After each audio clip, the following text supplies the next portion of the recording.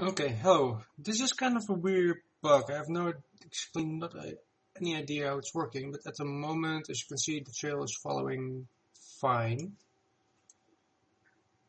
One of them is this, another one is this, and the third one is this.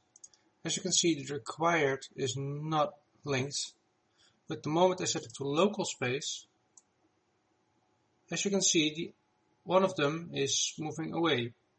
So I thought that should be the local one. That's called local. Even if I disable it, it's actually affecting one of the other two upwards particles. I have no idea why. I mean, I can actually show you. If I disable them, this one is actually still fine and on local space. But when I enable them, their local space is messed up. These are actually set to not use local space. So probably linking the GPU sprites or whatever is causing this, I'm guessing. I could actually try that real quick. Let's see. Yes.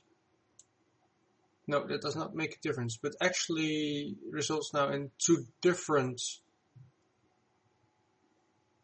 locations. That's really weird.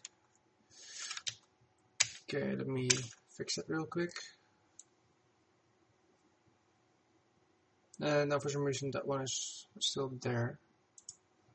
Still in local space, and this one is not in local space, and that works fine. When I put it into a local space again, there we go. One of the other particles is affected by it. And I have no idea what's causing it. I mean, the initial location is 15 and 10. This one is actually the same. Rotation rate should not affect it. Distance size by life should not affect it. Color of life should initial velocity should also not affect it in that way. Initial size shouldn't, lifetime shouldn't, spawn shouldn't, required. No, the emission origin is all the same. So it's really only the local space that's causing a bug. At least I think it's a bug into the other GPU sprites for some reason. And I have no idea why. And I'm gonna post this, of course.